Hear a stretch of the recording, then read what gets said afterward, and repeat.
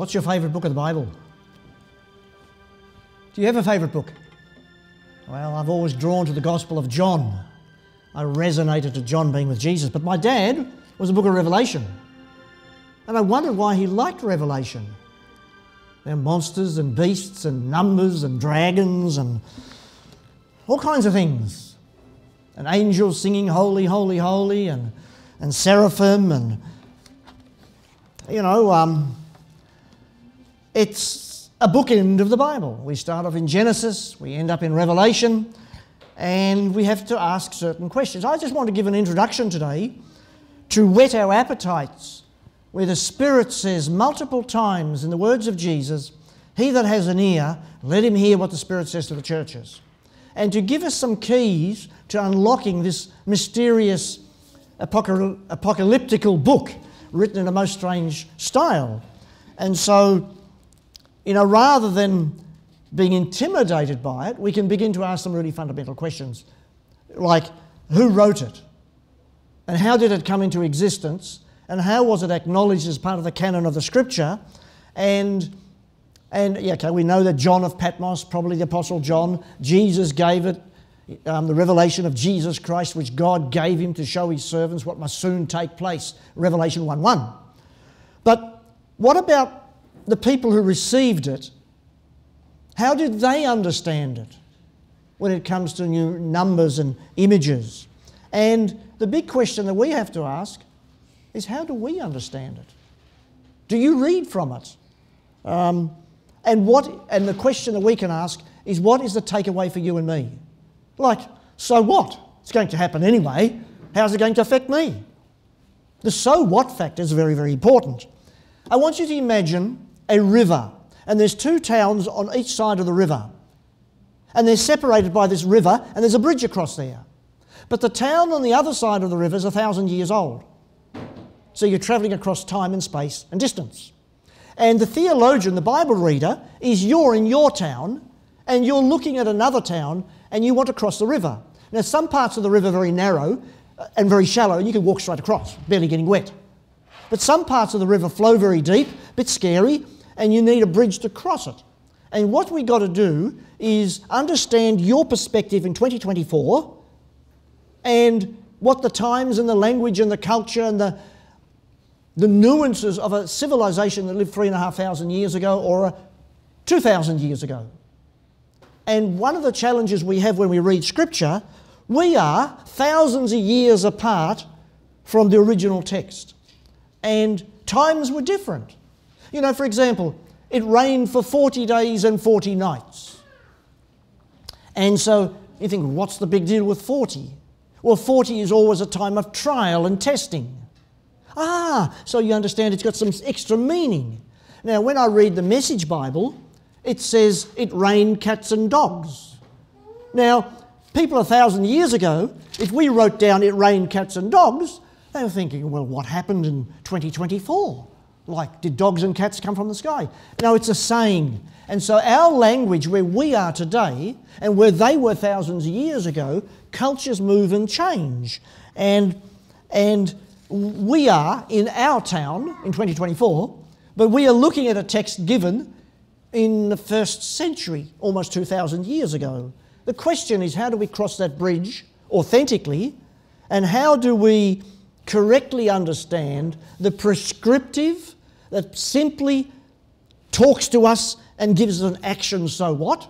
Change your life, you must do this, you must, or the descriptive that exists in the past. A descriptive nature is, Peter walked on water. Is that a compulsion for us today to go and walk on water? So Jesus, if it's you, I'm full of faith. No, but what you take away from it is Peter had the courage and the strength to bid Jesus and to step out in faith. So what's your scary, watery, stormy space that you're going to step in? So there are takeaways. Today we're going to look as introductory to the book of Revelation, and I'm going to answer a couple of questions. Why is it in the Bible? What did it mean in the first century? Because it was meant to be read, heard, and kept. Read, heard, and kept. Why might Revelation be important? And what does it mean for us today? And not only why was it intended for an early audience, but what's it meant for us? Now, there are many pastors and theologians who've wrestled with the book of Revelation. In fact, one pastor said, a very sincere man, he said, I never preach from the book of Revelation. Another pastor said, a well-known author as well, this was John's multi-dimensional worship on a Sunday morning, speaking of victory over evil. Okay, was it his Sunday morning worship? You know, there are friends of mine who spend countless hours trying to interpret the numerology. 1,320, 144,000. The meaning of the seven, why seven is there. 24 elders. There's a lot of numerology, numbers that have meaning. The beast is 666. And you go, whoa, you know, and there's a lot of people spend a lot of time interpreting. Others spend a lot of time trying to work out how far away we are from all that's prophesied. Is the tribulation 3.5 years? Is the tribulation 7 years? And one man I know said, if you don't understand the 3.5 to 7 years, you've missed out on salvation. I'm going, what? What? I think we've all missed out. Now, if you give a bit of a background, I grew up in a Sabbath church, and I spent a lot of time growing up in the book of Revelation, partly because my dad's interested, and partly because our church, because I wanted to join the dots. I wanted to understand it, and to understand prophecy, I felt there was a need to understand it. Now, one of the things about prophecy is I've come to understand I don't need to worry about trying to interpret all the symbols in there as to what they mean. Because when that happens, we'll understand. I'll give you an example. In Isaiah, we have an example where Isaiah is given a powerful word from God, the virgin shall conceive and bear a son, and you shall call his name Emmanuel. And Matthew quotes from that. But can I ask you, what did Isaiah do with that? Virgins don't conceive unless she's no longer... Okay, what do we do with that? But when it happened, the Holy Spirit overshadowed Mary and she conceived the Son of God in Bethlehem of the household of David of the tribe of Judah, everybody goes, that ticks the box. And all the wise men came from the east to worship Jesus. And so we understand that if we live through it, or our children or our grandchildren, and I pray the kingdom of God, the coming of Christ is sooner than later, then I pray that we see it understood, because I believe that Revelation is meant to be understood. It's dramatic, it's sensory, and it's futuristic. And it's designed to have a powerful impact on us. And it was given by Jesus to John. And if you read chapter 1, and we won't today, it gives a vivid description of the glorified Jesus. Now, Peter, John and James saw Jesus transfigured on the Mount of Transfiguration, shining brighter than the sun. But John now, in vision, sees Jesus glorified, and he gives a description. And then in chapter... Now, what we're going to do, we're going to look a little bit in chapter 1, but then we're going to do a spoiler alert and go to chapter 22, the end of Revelation. Because chapter 1 and chapter 22 say some of the same things. Very interesting. In chapter 22, now I don't have the scriptures on the screen today, so we're not going to turn much more beyond out of Revelation today. In chapter 22, verse 10, he said to me, right at the very end, do not seal up the words of the prophecy of this book, for the time is near. Okay, well, we can ask the question, well, how near is 2,000 years ago? That's a very good question. In other words, the surprise element of Jesus coming. Now, I want to contrast this with the scripture in Daniel, because Revelation is not to be sealed. But when Daniel was given a vision 1,500 years or whatever earlier, he was told to seal up the visions and the dreams that he'd been given, because it was for the time of the end. Let's go to Daniel, chapter 12, verse 9. I think it's worth reading it because it helps us introduce ourselves to the book of Revelation. Now, you and I have never had the time, matter, space torn apart and seen the heavenly. That's a privilege of very, very few. Daniel chapter 12, verse 9. He said, go your way, Daniel, because Daniel says, what's the meaning of all this? He wrote it all down. Go your way, Daniel, Daniel 12, 9, for the words are shut up and sealed until the time of the end. Written for thousands of years, but sealed up until the time of the end. And when we get to Revelation, don't seal it up. Many shall purify themselves and make themselves white and refined, but the wicked shall act wickedly. Hold that thought in your head, because Revelation talks about the righteous and the pure and the wicked and the horrible. Many shall purify themselves and make themselves white Revelation has saints, people redeemed, dressed in white, and be refined, but the wicked shall act wickedly, and none of the wicked shall understand, but those who are wise shall understand. And 2,000 years ago, the book of Revelation was unveiled. It was given and unveiled. For Daniel, in verse 13, go your way till the end, and you shall rest and stand in your allotted days at the end of days. So Daniel wasn't going to see all this happen. He wasn't even to know some of the things that he saw. Now, Daniel could interpret the vision of the golden head, the chest of silver, the belly of bronze, the iron legs, the feet of iron and clay, representing the Babylonian Empire, the Persian Empire, the Greek Empire, the Roman Empire with legs of iron and the feet of iron and clay, like the United Nations we have today, strong nations and weak nations. And so as we dive into Revelation, turn to chapter 1. I'm going to introduce it right from the very beginning, the revelation of Jesus Christ. That's where it came from, which God gave him to show his servants the things that must soon take place. Now, we're starting to wonder who the audience is, but let's continue. He made it known by sending his angel, his messenger, to his servant John, who bore witness to the word of God and to the testimony of Jesus Christ, even to all that he saw. Blessed is the one who reads aloud the words of this prophecy. So there's an invitation and a blessing to read Revelation. And blessed are those who hear, because you can read but not hear what it says. So many times the scripture says in Revelation to the churches, he that has an ear, let him hear what the Spirit says to the churches. So you read, there's a blessing for those who read aloud, a blessing for those who hear, and those who keep what is written in it. So you read it, you hear it, and you keep it in your heart, and it changes your worldview, it changes your narrative, for the time is near. And I've been born in a time of messianic expectation. Now, who were the audience? It's always nice to know who the author is, where it came from, and who the audience was. John to the 7 churches that are in Asia. This is a letter to the church. It was directed to the churches, 7 churches. Interesting, 7 is a number of completion or perfection. The complete church, all the church, and all the characteristics of the church. Grace to you and peace from him who is and was and is to come, and from the 7 spirits who are before his throne. Some translations put it the 7-fold spirits before the throne. And from Jesus Christ, the faithful witness, the firstborn of the dead, and ruler of the kings of the earth. Now, speaking of Jesus, to him who loves us and has freed us from our sins by his blood, that's at the centre of the gospel message. That's at the centre of the message to the churches. And has made us a kingdom, priests to his God and Father. To him be the glory and dominion forever and ever. Amen.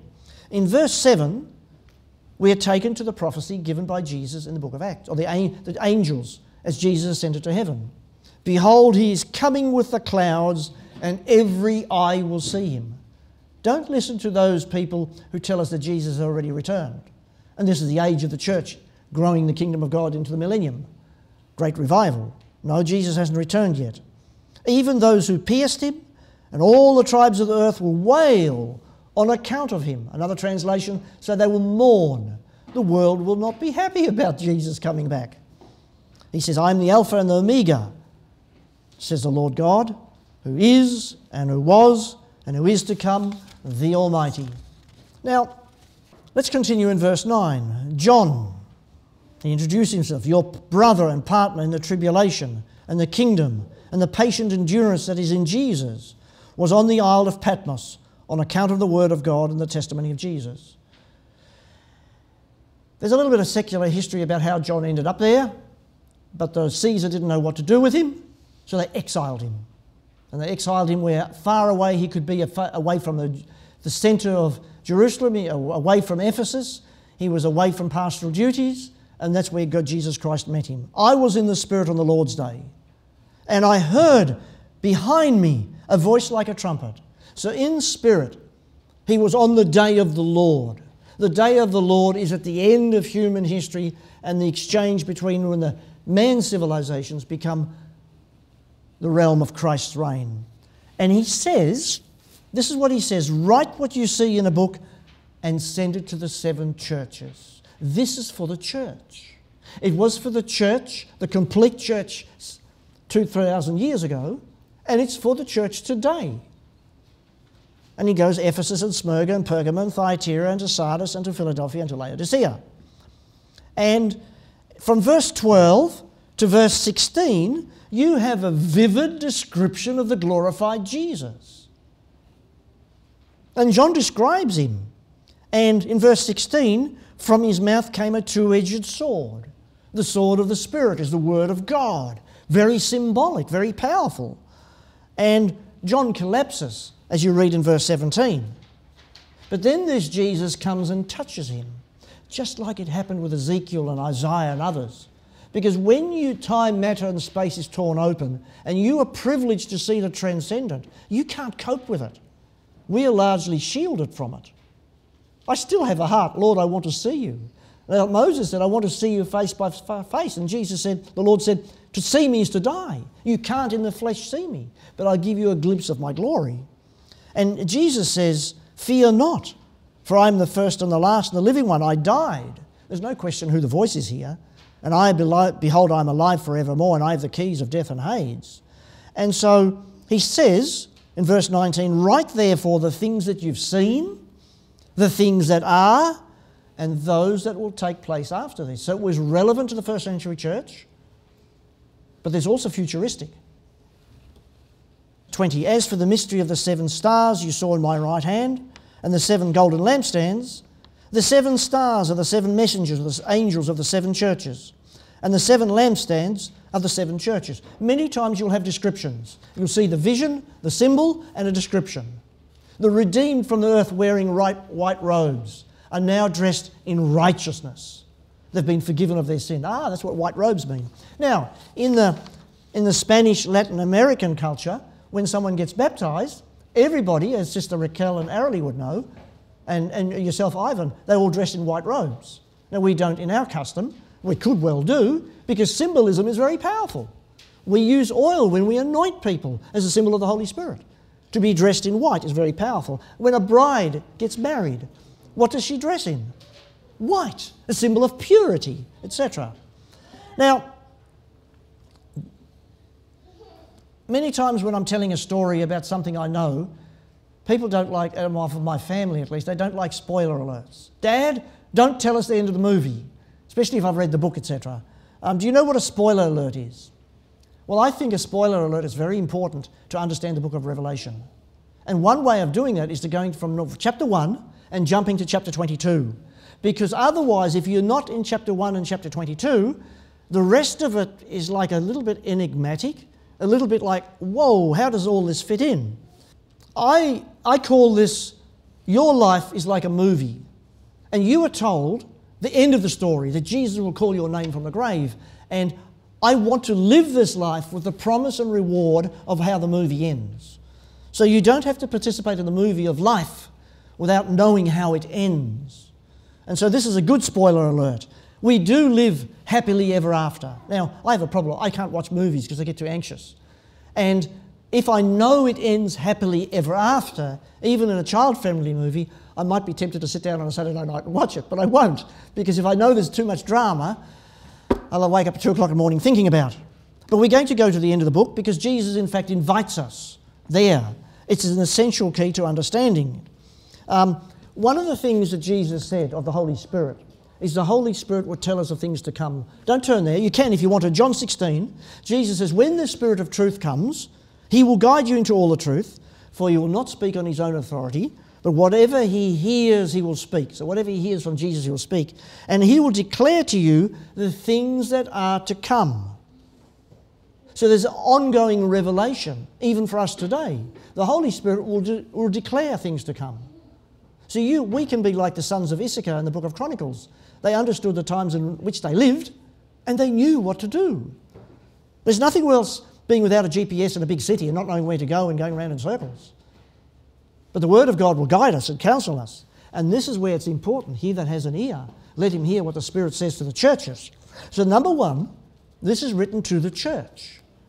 It's not written to the government of the day, it's written to the church. Let's go to Revelation 22, beginning in verse 6. And he said to me, these words are trustworthy and true. We've just covered almost full 21 chapters, a massive text that was given to John. And he says, these are trustworthy and true. Why would he say that? An affirmation as to all of it. The parts that we understand easily and the parts that we don't understand at all. They're all true. And the Lord, the God of the spirits of the prophets, has sent his angel to show his servants what must soon take place. And brothers and sisters, none of us have a question, as we may be the generation on the cusp of seeing that occur. And behold, I'm coming soon. Blessed is the one who keeps the words of the prophecy. To read it, to hear it, and to keep it. Wow. I, John, in verse 8, am the one who heard and saw these things. And when I heard and saw them, I fell down to worship at the feet of the angel who showed me. There was John, so overwhelmed that he did obeisance before the angelic messenger. And he said to me, you must not do that. See, even John, entrusted with this message, got it wrong.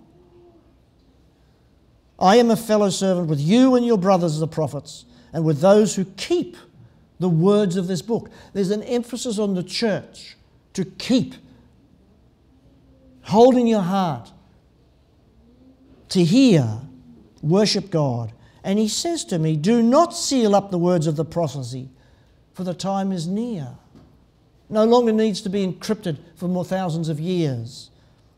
Then he says, and I've always found this very interesting until I read Daniel, let the evildoer still do evil, and the filthy still be filthy, and the righteous still do right, and the holy still be holy. In other words, we are living in an age where there's some despicable, filthy, wicked people. But we also live in an age of good, kind, caring, compassionate people. And I pray, Lord, lead us not into temptation, deliver us from evil, from the Lord's Prayer, so God can protect us from the despicably malevolent wicked that sometimes exists in this world. Verse 12, behold, I'm coming soon, bringing my recompense with me to repay each one for what he has done. We are given the free gift of eternal life. We can't buy that. But our reward beyond the free gift of eternal life is commensurate with the talents that we've developed and grown. To whom much is required, much is given, much is required. I am the Alpha and the Omega, the first and the last, the beginning and the end. When I read the book of Hebrews, that's saying, and John and Colossians, where all things were created through Jesus. In the book of Hebrews, he sustains everything by the word of his power, that he's the first and the last, the beginning and the end.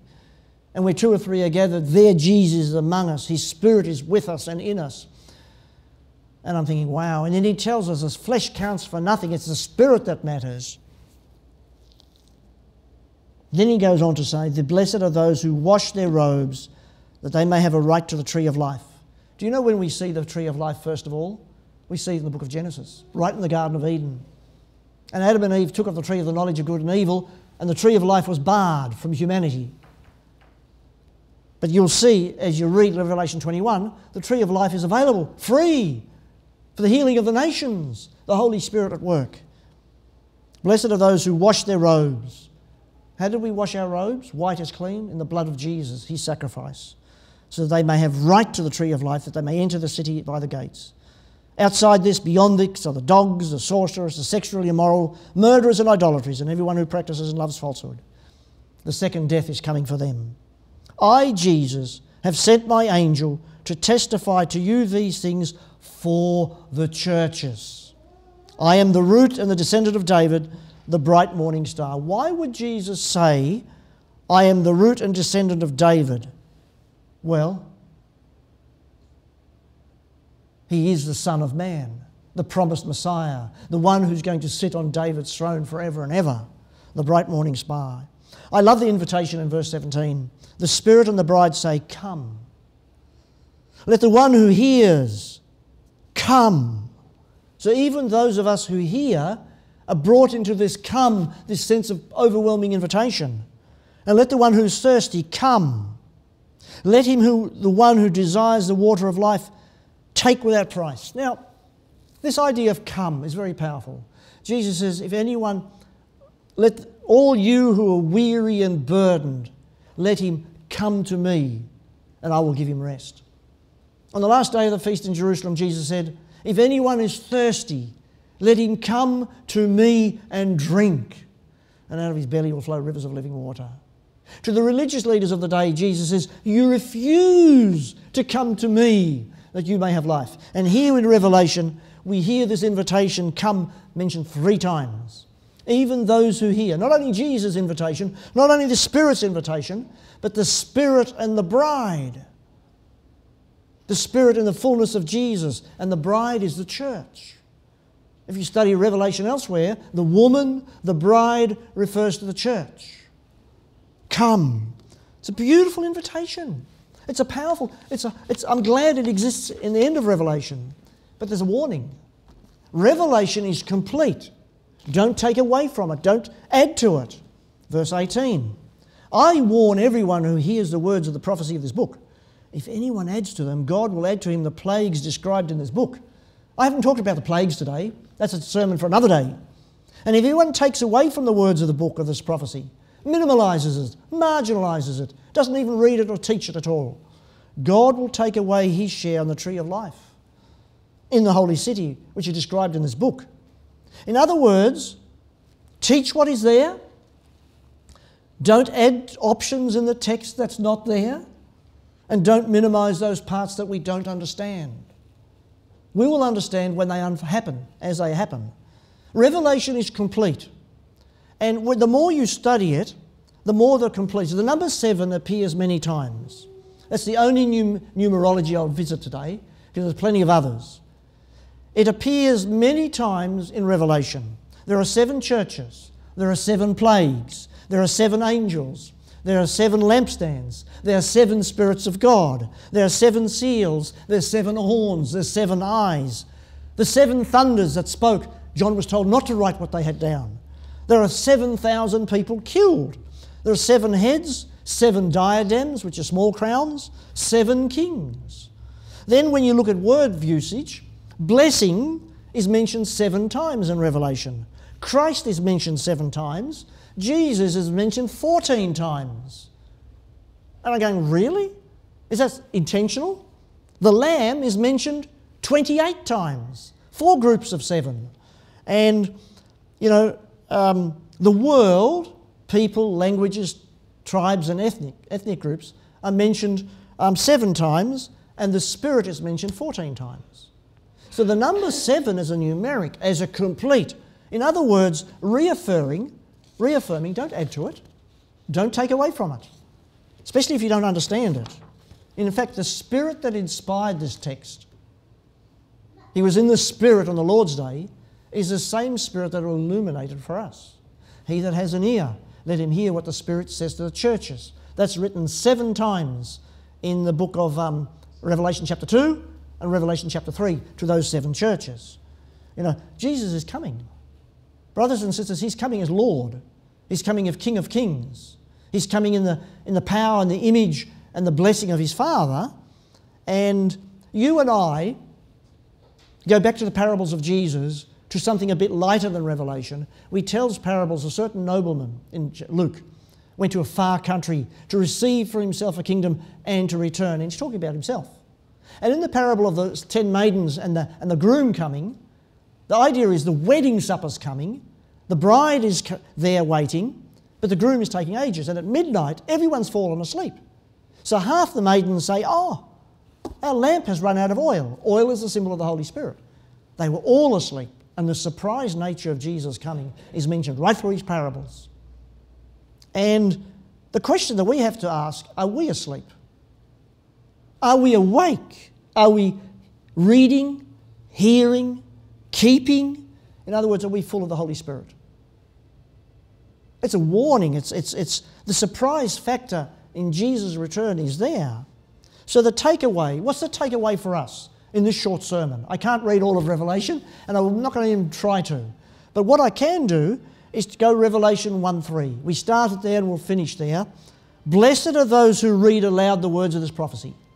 In other words, have the Bible next to your bed, on the dinner table, and especially as you come to Revelation, against all the scriptures that you've read before, blessed are those who hear. He that has an ear, Let him hear what the Spirit says to the churches, and keep what is written, for the time is near. In other words, there's no excuse for knocking at the door and saying, Lord, Lord, let me in. And he says, I never knew you. The door is closed. It's too late. In other words, there is a blessing and an encouragement. And Jesus said of the Holy Spirit, he will declare to you things that are yet to come. And may we be wise and enlivened in the Spirit, awake. The book of Revelation speaks to us, and I pray the day when the King of Kings and Lord of Lords is sooner than later. At the end of Revelation, let me turn there, right at the very end, chapter 22, the very last verse. He who testifies to these things says, surely I am coming soon. Another translation says, surely I am coming quickly. Amen, come Lord Jesus. Jesus says in Matthew, if the days had not been cut short, all of human flesh would have perished. But Jesus is coming. And then John says, amen, come Lord Jesus.